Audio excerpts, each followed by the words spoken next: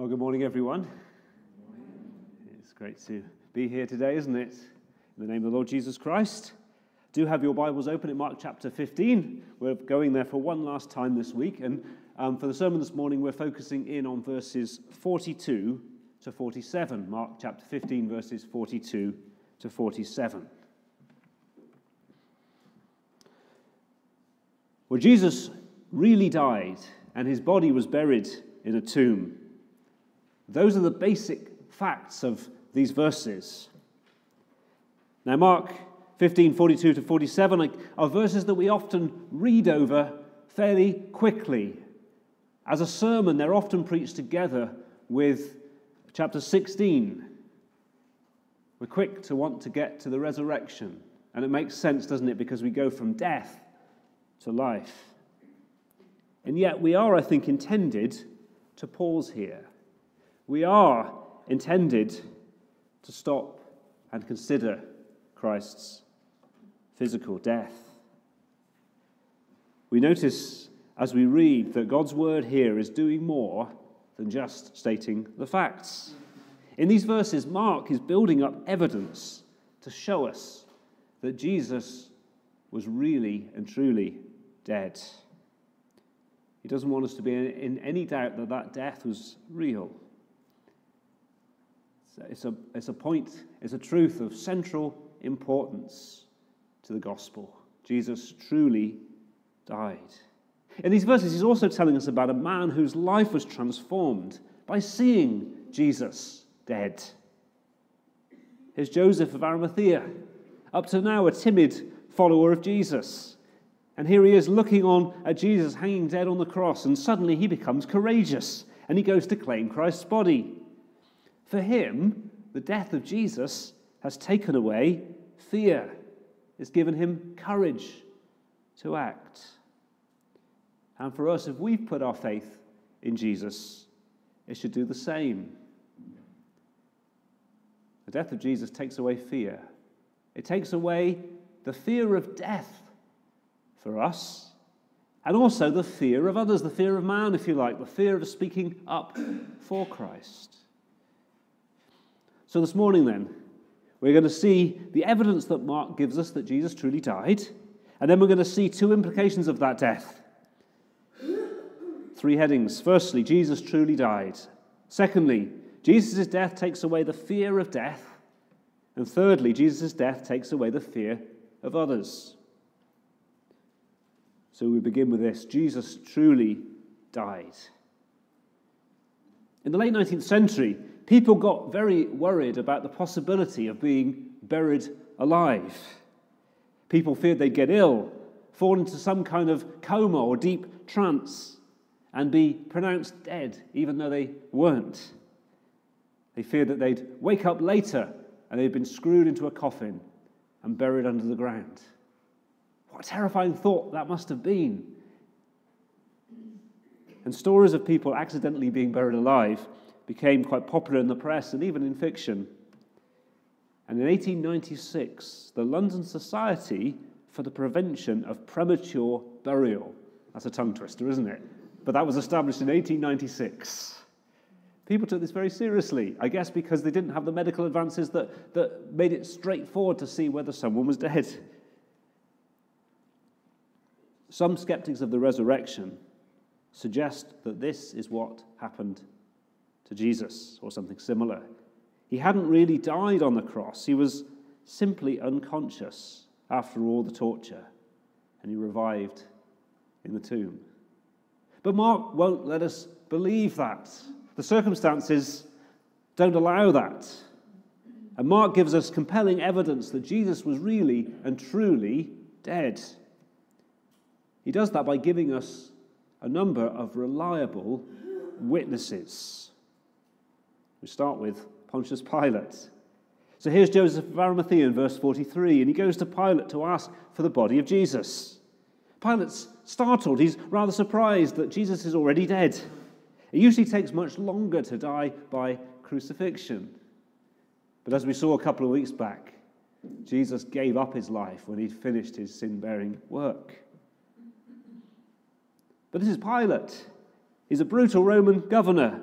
He's overseen plenty of crucifixions. He knows how things go. And this seems strange. And he's not simply going to accept Joseph's word that Jesus is dead. Jesus, this high-profile criminal. He's surprised. So he wants to make sure. He's not just going to let Jesus go. He's not. So what does he do? He sends for another witness. He sends for the centurion. Verse 44. This is the same one we saw 2 weeks ago, and the one we just read about slightly earlier in the chapter, who, watching Jesus' death, responded in faith. Truly, this is the Son of God, he said, having seen Jesus die. Now, this centurion knows what a dead man looks like. He knows the difference between someone who's fainted under torture and someone who really is dead. He's seen many dead men. And besides, he can't afford to get it wrong, can he? You imagine what Pilate's response would be if he let him go when he was still alive. He's not going to do that. Jesus is truly dead. And then another witness, Joseph. Joseph comes with others and they take Jesus' body down. This is the Jesus they love and care about and know about. They're not going to bury him if he's alive. So they're convinced too. So don't listen to theories about Jesus swooning on the cross and reviving later in the coolness of the tomb. Mark's gospel simply does not allow us to think that. Pilate needed certainty, and he knew what he was doing. The centurion was able to provide that certainty, and he knew what he was doing. Joseph saw it too. Jesus really died. We can't miss that from these verses. But there's more here, actually. Some more witnesses. But let's notice what we're told here about Jesus' burial. So Joseph took Jesus down from the cross. He wrapped him in a linen shroud, and he laid him in a tomb cut into rock. In the first century Judea, you weren't buried in a churchyard in a coffin. You were buried in a cave-like tomb cut out of limestone rock. At least you were, if you were rich enough or your family had enough money. Now, often these tombs would be quite large and contain a number of shelves in which multiple family members could be buried. About 1,000 similar tombs have been found in the Jerusalem area, which verify that what Mark is saying here is true. From the other gospel accounts, we know that this tomb was newly cut, it had never been used, and in fact it was Joseph's very own tomb. We should also remember as we look at it that Jesus' burial in this tomb was a fulfillment of Old Testament prophecy. Isaiah 53 verse 9. They made his grave with the wicked, but with the rich at his death, because he'd done no violence, nor was any deceit in his mouth. Isaiah tells us that the Messiah will die like a criminal, but be buried in a rich man's tomb. And that's exactly what happens. And we shouldn't be surprised by that by now. We've been noticing time and time again how Jesus' death and now his burial fulfill in great detail both the big facts about the Messiah that were prophesied and the small details. But we're talking about evidence, aren't we? Are we sure about where Jesus was buried? That's an important question. It's not unheard of today for people to be buried in the wrong place. In February this year, in Southampton, 2 people were buried in the wrong plots in the graveyard. If you'd gone along with your spade and dug in one of the plots they were supposed to be in, if you'd not been arrested first, then you would have dug down and found no body. Some people have tried to explain away the resurrection by suggesting that Jesus wasn't buried where people thought he was. When the disciples went to find him on Easter Sunday, they weren't at the right tomb, and therefore it was empty, and they said, oh, he's risen. Well, we'll come back to the resurrection next week, won't we? But we do need to understand that the evidence is clear. That didn't happen. How can we be sure? We have our final pair of witnesses. Look at verse 47. Mary Magdalene and Mary, the mother of Joseph, saw where he was laid. Now, in the passage we read, we saw these 2 Marys in verse 40 as well. They stood with other women watching on as Jesus died on the cross. And now here they are, not only watching him die, but now they have watched him be taken down and laid in a tomb. And they have seen the tomb in which he has laid. You notice how Mark's Gospel is being very careful to tell us that. And next week, when we come into chapter 16 and verse 1, we'll see that these same two women went to the same tomb and saw that same Jesus gone because he had risen. Powerful, consistent, compelling evidence, isn't it? Jesus really died, and having died was buried. He was laid dead in the tomb. Now, of course, it's essential to see that Jesus truly died, otherwise there's no resurrection. However, there's much more that we can say about the significance of Jesus' death. And we're going to say two things this morning. The first is, I suppose, a wider theological point. It's that Jesus' death takes away the fear of death for us, if we trust him. And the second one is directly from the passage. Jesus takes away the fear of others. The fear of speaking up for the kingdom of God. So we've seen then that Jesus really died.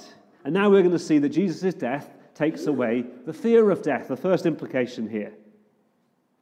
In the Bible, death is never a natural, neutral thing. In contrast, in our society, in our secular world, people would say that death is natural.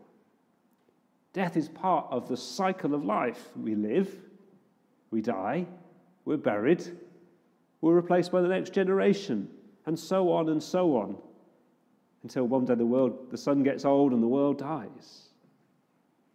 We ought to embrace the cycle. But we don't embrace it, do we? We can't. Because death feels like the breaking of something that ought not to be broken. It feels like the ending of something that ought not to end. It brings fear. It brings terror, if we're honest. We realize that we can't beat it, we can't avoid it, but we desperately wish we could. Death looms over everything. Not as a natural event, not as a friend, not as just part of life, but as an enemy that takes away all that people care about. And in our world, the grave is fearful too, isn't it? It's a sad place. People stand at a graveside watching a coffin being lowered in. And when we're there, our hearts cry out, don't they? This ought not to be. This place of mourning and loss, it should not be. And when we appropriately go and pay our respects to a loved one, perhaps laying flowers on a grave, we cannot help but feel, this should not be.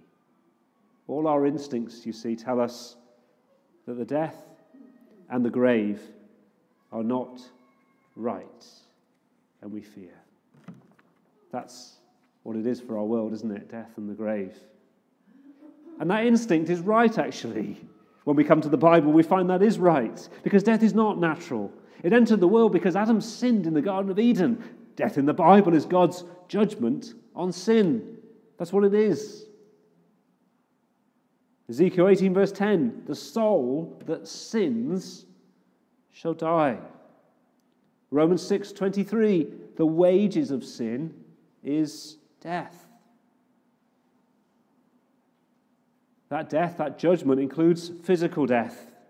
Our bodies are dying and will die and be laid in the grave.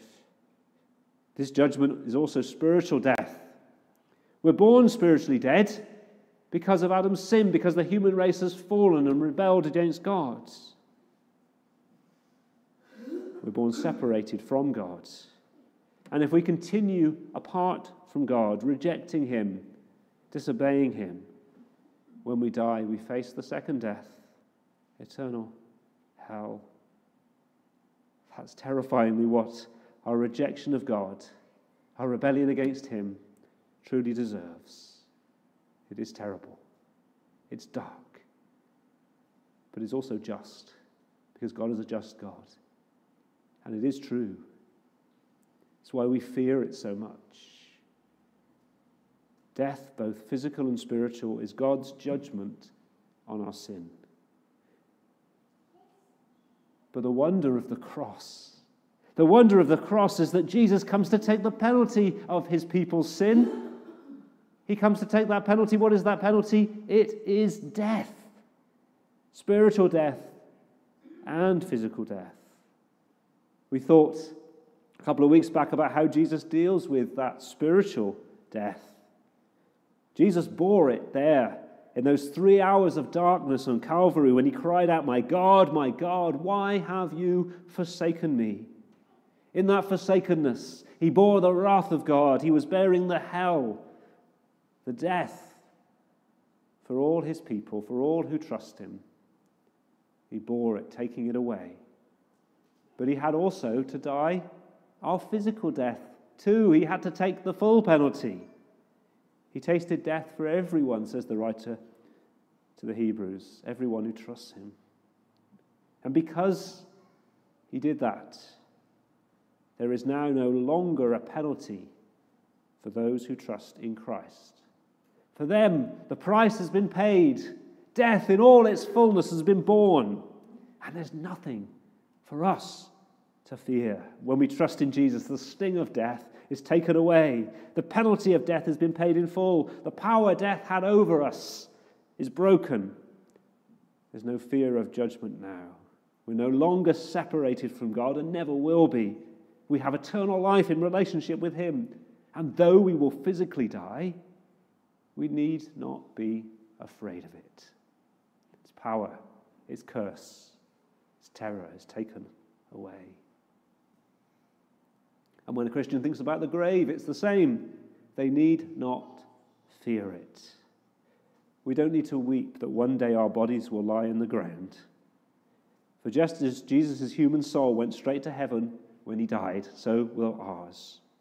Just as his body lay in a tomb for a little while, awaiting the day of resurrection, so will ours. No, the tomb is not a place of fear for the Christian. Yes, the body may rot. Yes, it may be burned. Yes, it may even be lost. But when Christ returns, it will be made new.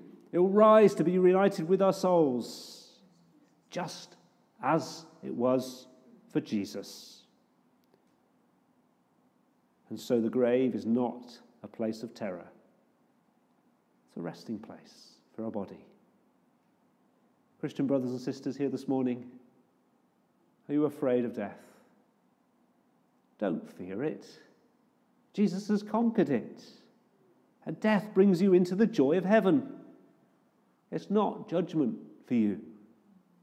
Don't fear your body lying in the ground in the grave. You follow Jesus into the grave. He went there first. He's been there. And you will follow Jesus out of it. Don't fear it. But if you're sat here this morning and you've not trusted in Christ, what about you? Are you afraid of death? I have to say, you are right to fear. Right to fear. Because you do, as things stand, face it as God's judgment. You're right to fear. Because after judgment of death comes eternal death, comes hell forever. But don't despair. Let that fear drive you to the Lord Jesus Christ this morning. Because the wonderful news is you can be liberated entirely from that fear. Jesus really died. And because he really died, he offers forgiveness to all who trust him with their lives, all who put their faith in him. And with that forgiveness comes freedom from the fear of death, freedom from the judgment of hell, eternal life in relationship with our loving God. Will you trust him this morning? Will you give yourself to him? Turn from your sin. Trust in the Saviour. Don't fear death anymore. Jesus truly died. And Jesus' death takes away the fear of death. But thirdly, Jesus' death takes away the fear of others. How does it do that? It brings us into God's kingdom. Well, Christians, this morning, do you ever despair about your lack of courage when it comes to speaking up about Jesus?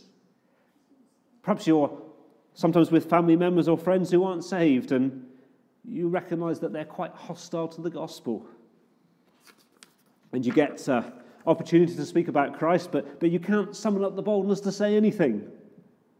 Or maybe a discussion comes up at work or another organization you're involved in, and you're anxious really about the consequences of being known as a Bible-believing Christian in that environment. And so you're just too timid, a bit scared to say anything, and you don't. Maybe somebody here would like to help out an open-air witness or some of the new outreach that we're hoping to do here in Shepshed. But if you're honest, you're scared, you fear doing it. We know that's most of us sometimes, even most of the time. But don't despair. Joseph of Arimathea is a great help and encouragement for us. Joseph's a timid believer made bold by Jesus' death, fearful before, but not fearful anymore. Who's Joseph? He's a prominent member of the Sanhedrin, the Jewish council, the very same council that we saw some weeks back unjustly condemning Jesus and handing him over to Pilate to put him to death. Yet, he's a follower of Jesus too. Matthew's Gospel and John's Gospel both describe him as a disciple. But as John tells us, until now, he's kept that a secret because he's afraid of the Jews. He's a secret disciple. Could that perhaps be someone here, at least outside of church? Now, Joseph didn't support the decision to condemn Jesus, that's true. But he's otherwise been too scared to say anything. He's afraid. And yet now, here's this timid disciple as Jesus hangs on the cross, showing extraordinary courage. Verse 43, notice how this is described. Coming and taking courage, he went to Pilate and asked for the body of Jesus. Why is it so courageous? Well, it's courageous because of how his fellow council members might respond. They hate Jesus. This is courageous because, well, the Romans didn't permit a respectable burial for crucified criminals, and Jesus was crucified for insurrection. Merely asking for his body could have been a provocative act. Could have been in trouble with the Jewish Sanhedrin, he could have been in trouble with the Roman authorities, and yet, he goes boldly to Pilate. He nails his colours to the mast for all to see. He asks for the body. He takes that risk. He acts for God's kingdom. Jesus is dead, he might have said. Why bother? What's the point? It's over, isn't it? Might have said that. But that's not what he does. He chooses this moment to speak up, to act. He's a braver man than me, someone might say. But is he really? Because if this secret disciple can show courage, so can we. How? How can we do that, though? How can I do that? By looking at Jesus. We've already seen that Jesus' death takes away the fear of death. But we can say more than that from this passage. Look at verse 43. We're told there that Joseph was waiting for the kingdom of God. He was waiting for the kingdom of God. And I think it's helpful for us to pause and think about that. Because I think that Joseph understood that Jesus' death advanced the kingdom of God. Now, Joseph wouldn't have been unusual amongst Jews in those days. Many Jews would have expected the Messiah to come and establish a kingdom. The kingdom of God was coming. They all thought that. But there was much confusion about what that Messiah's kingdom was going to look like. Many people, I think, would have thought that he would perhaps come and defeat the Romans and reign from Jerusalem, and maybe global reach would spread out from there as he established his rule. Well, if that was the plan, then Jesus had failed, hadn't he? He was dead. But evidently Joseph understood better than that. And we can understand far more clearly. Jesus the Messiah did come to establish a kingdom, but not through military might. He had been establishing that kingdom all throughout his ministry, in fact. When he first began to preach in Galilee, he preached a message about the kingdom. It's all the way back in chapter 1 of Mark. The time is fulfilled, he says. The kingdom of God is at hand. Repent and believe the gospel. Jesus preached a kingdom that is entered through repentance and faith. And he went on to teach that this kingdom would start small and it would grow. It was like a mustard seed at first. That's the picture he used, a little small mustard seed. But it would grow little by little over the years as people believed and were added to it. One day that little mustard seed would grow into a great tree. And you know that process is still going on today, isn't it? As all over the world people are repenting and believing in Jesus, and the church is growing, the kingdom is growing. That's the kingdom that Jesus taught. But that's not all. Jesus taught that the kingdom would only fully come when he returns and makes the world new. For whilst his kingdom is in this world, it's not of this world. Jesus looked forward just a few days earlier to a day when he would feast with his people in that coming kingdom, in the new heavens and earth. This kingdom is a kingdom that lasts forever. It's not like this current world that's condemned, that's passing away. The world we live in now is characterized by sin and death. But the kingdom of God, which we belong to, if we're Christians, in that kingdom, sin and death have already had their power broken by the cross of Christ. And one day when Christ returns, they will be fully taken away. No more sin, no more death. It's an eternal kingdom, going to last forever. But how can Jesus welcome sinners into that kingdom? Yes, through repentance and faith. But how can a holy God welcome sinners in? Jesus said, I have come to give my life as a ransom for many. That's how. He pays the price of entry. He dies to bear away our sin, our penalty. And that's why, even though he stood before Pilate and said, yes, I am a king, he willingly accepted the condemnation and went to the cross. He went to bear our death. He went to lie in our grave that we might enter into his eternal kingdom today. The kingdom of God. And Joseph must have understood at least some of that. He saw at least that Jesus' death was not failure, but victory. That it wasn't the failure at the end of the kingdom, but it was the establishment of the kingdom. And we see clearly in God's word that Jesus died to bring us into that eternal, unbreakable, unshakable kingdom. So what does that mean? What did that mean for timid Joseph? And what does it mean for us when we're afraid to speak up and we find it hard? I've got two things. Firstly, if we're members of that kingdom through faith, we don't need to fear anything in this present age. Because this present age is passing away. We don't need to fear the mockery, the abuse, the mistreatment from people in this world that we may well receive. No one can do anything to us, really. Death holds no fears for us.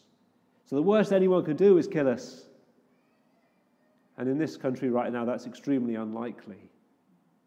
So what will we fear? We belong to a kingdom that cannot be shaken. Jesus has died to bring us into that kingdom, and therefore we need not fear anyone or anything. But secondly, we don't need to fear, because living for Christ's kingdom, which we belong to, is worth the risk. Joseph understood that. He saw that it's worth giving everything to advance Christ's kingdom, because this is the kingdom that really counts. And therefore, he stood up for Christ and did what he could do. And what he could do was a unique task, wasn't it?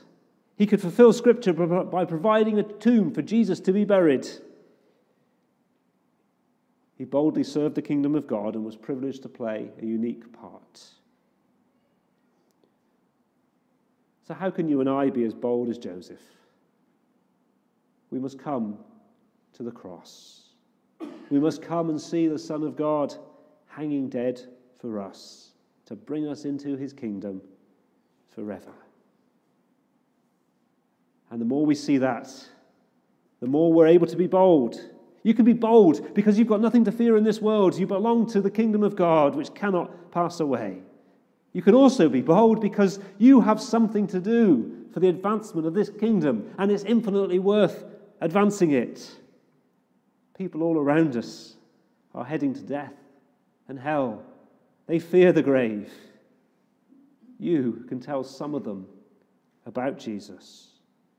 You can share the hope of the gospel with them, the hope of the kingdom. You can point them to the loving Savior who takes away the fear of death. Will we pray then that God will show us what Jesus has achieved?